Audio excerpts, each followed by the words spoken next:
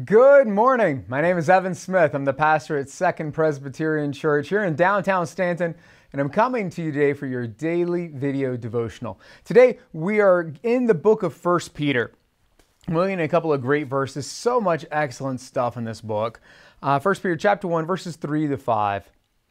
Blessed be the God and Father of our Lord Jesus Christ.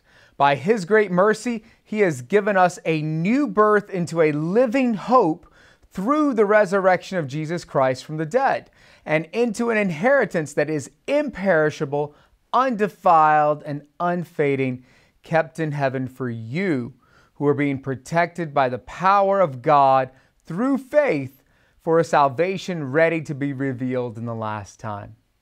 What a great way for Peter here to start his letter.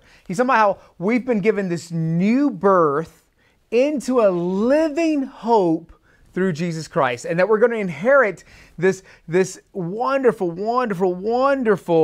inheritance. I mean, there's no inherit the inheritance that is imperishable, undefiled, unfading, kept in heaven for us.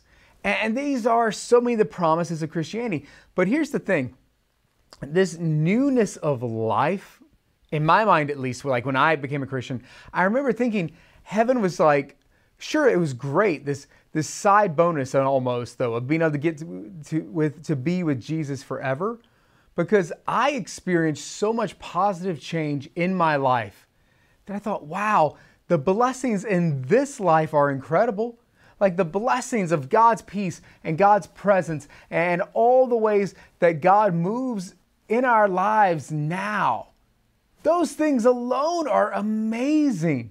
And to realize that's just a tip. That's just a little bit of the appetizer of what's coming compared to what is in store for us in heaven. And that nothing's going to make it perish. It is not going to fade away. It is in perfect shape, held there forever by God for us.